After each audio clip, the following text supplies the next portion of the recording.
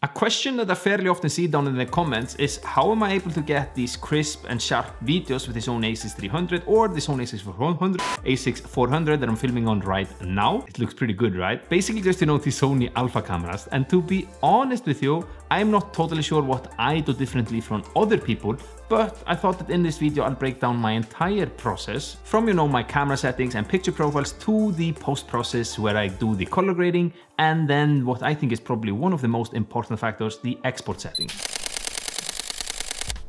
Yo, Karla Frétta, my name is Arnaldur. I had to put that in for you guys. Alright, so the first important thing that I want you to understand when you want to get crisp videos is that you want to nail as much as you can in camera. Because once you get in the editing, you don't want to do a lot of retrieving, more enhancing, if you know what I'm saying. So basically, you want your focus to be on, because if your focus is off, it's not going to look good, and white balance be on, and etc, etc. Now, I film as much as I can in 4K, and I think that the 4K on the Sony Alpha cameras is pretty good. Now, correct me if I'm wrong, but if I remember correctly, it's actually 6K footage and it's then downsampled to 4K, and I think it looks very good. So as much as I can, I film in it. Now if I'm doing slow motion, because we all know that these cameras cannot do 4K in slow motion, I basically upscale it. I'll make a vlog on it, I'll link it up here. I think it works and it looks actually pretty good, but maybe not upscale a whole video, that would be a little bit silly. But if you add it in with the 4 clips, it looks fantastic. Take a look for yourself. Now in 4K, I film in 24 frames per second or 30 frames per second. I know that I'm based in a PAL country, but I really like that 30 frames a second. I want to have that option because I personally love to film a lot in 30 frames, and then you can slow it down to 80%, which you cannot. There is no option for that if you choose PAL. Then you're basically just stuck with 25 frames per second. But I know that I'll introduce a little bit of flickering in the light that has to do with the electricity and whatnot. But I'm willing to take that for that 30 frames per second. Which brings us on to the next factor, which is that with the shutter speed, if I'm not doing something that requires some like artistic or creative expression, I use the 180 rule, which is basically just to double the amount of shutter speed based on what frame rates you're shooting in. So if it's 24, you shoot in shutter speed around 50 or 48 if you can. And if I'm shooting in 30 frames per second, I have shutter speed on 60, 1/60. This ensures that the motion blur is the most natural. You can Google this and read all you like about it. It's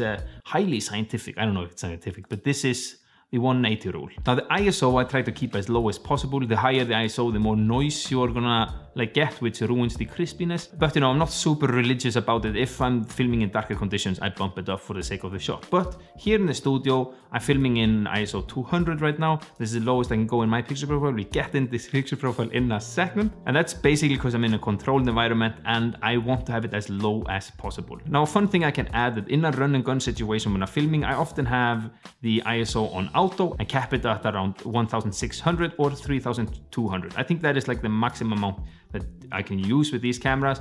Like, of course I can go higher, but that's going to introduce a lot of noise.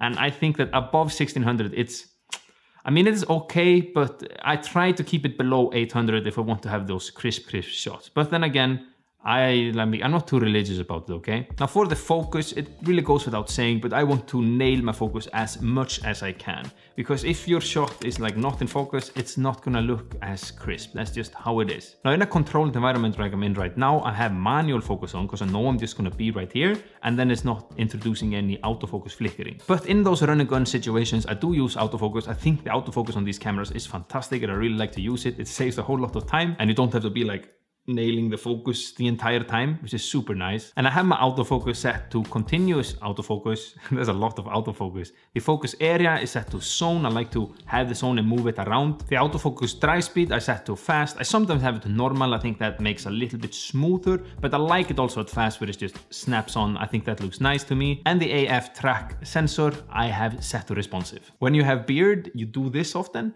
and it makes you feel wiser. You go like, If I'm in a situation and I don't really know what to do, I just do this. And I instantly feel wiser. All right, so enough of that nonsense. No, my picture profile. My picture profile plays somewhat role in the like crispiness and sharpness that I'm able to produce with these small cameras. And here it is. Black level I have set to +4.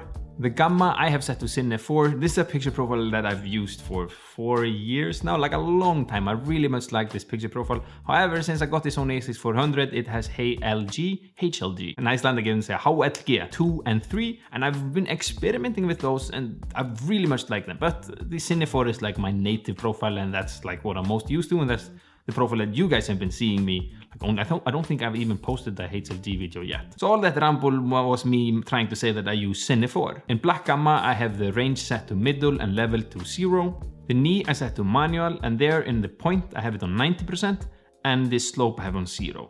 Now the knee is basically the highlight roll off, how they roll off, and I see a lot of people that are like showing their picture profile, they have knee set to 85.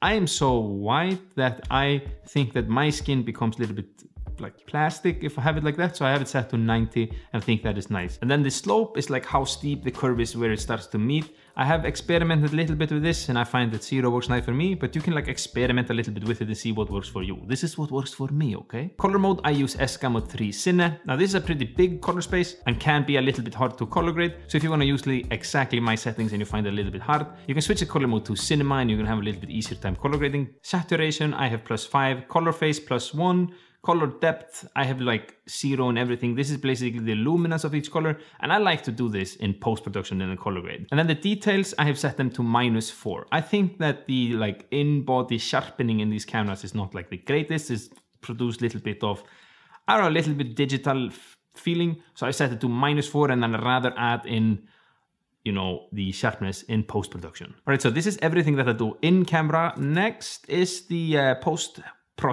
post-video processing. So color grading definitely plays a huge role in my video production, and you who follow me, you know that I really much like to color grade. Now a few months back I made a whole video breaking down my entire like process of color grading these videos. I'll link it up here. It's more detailed than I'm gonna do right now, but it has changed a little bit, so I'm gonna go over it a little bit, you know, a little bit more quickly. But if you're new to this and you really want to like understand it more, I encourage you to watch that video. Now I always start with the basic correction. Here I'm checking if the white balance was off, and I might fix that a little bit, adding a little bit of contrast, and then basically just fixing the exposure. Maybe the video was slightly underexposed or slightly overexposed, and I'm basically just like fixing everything so it looks nice before I start to color grade it. After that, I head down to the creative tab, and here I add my LUTs. They're definitely not mandatory if you want to have sharp and crisp like video footage, but they do help me get the specific look that I like and speed up my work process a lot. Once I put one that I like, I will usually dial it down a little bit. Then I go down to the vibrance and saturation. Here I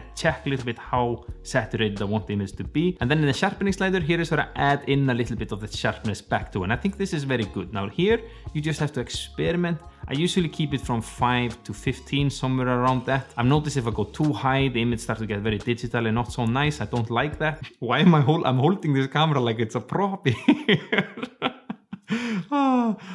It maybe adds to the, you know, theater that I'm creating here. Then once I'm done with the creative tab, I go down to the tone curves, and here's actually a place where I think I'm able to get a lot of that crispness and sharpness that you guys like in my videos. Now sometimes if I'm in a hurry, I basically do a basic S-curve, but if I'm not, I actually do this special type of curve where I add nodes all over the place, and then I massage each point. I talked about this in the color grading video, so you can like look it up. I don't know if we're gonna like put it again there, but it's, you can click and you know how this works, right? But basically what I'm doing, I'm just, you know, massaging each spot on the tone curve and checking where it breaks. So I'm taking as far as I can before I see the image starting to break.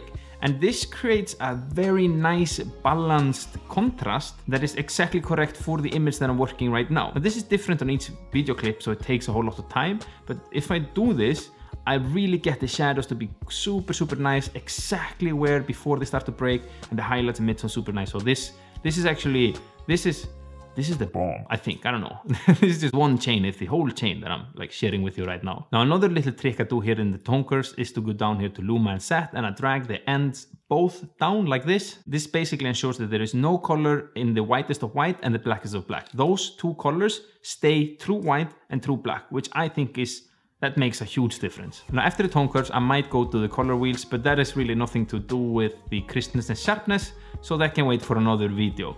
Because now, what I think is probably the most important thing, I'm gonna put down this camera, it's gonna be here, it doesn't have to be in my hand. But that is the export settings that I use for YouTube, and I do believe that these settings is a big reason for the sharpness and crispness of my YouTube videos. Now I've also made a whole video on that, and there I've probably, you know, broke it down in more details. I'll link it up here, but if you don't want to jump, I'll cover it here, of course. So in the format H.264, and then in the preset, I go to YouTube 4K. Once that is done, I go down here and I click match source just to make sure that it matches the source of the video that I'm editing. Now I used to often check this box like render at maximum depth, but I watched some random YouTube video where a guy was like showing that his footage looked a little bit worse. So I tried it. I'm not really sure, but I don't want to take the chance. So nowadays I don't click it. But again, I encourage you to experiment. Always experiment for yourself and see what works for you. This is just, you know, what works for me. Then I scroll all the way down, and here is a very important part,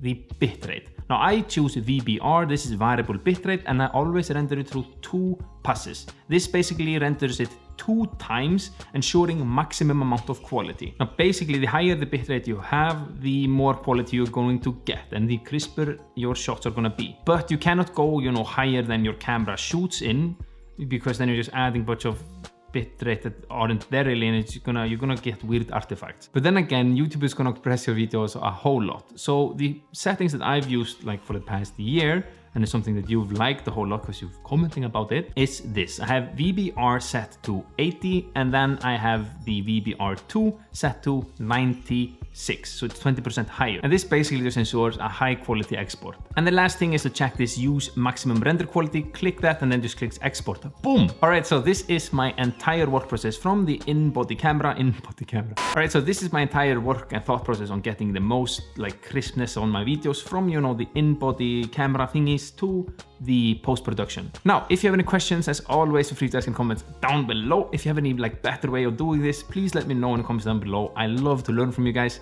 Also, smack that like button for me, it really helps me out. Consider subscribing. I create lots of videos, and I'll catch you guys in the next video. I'm out. Peace!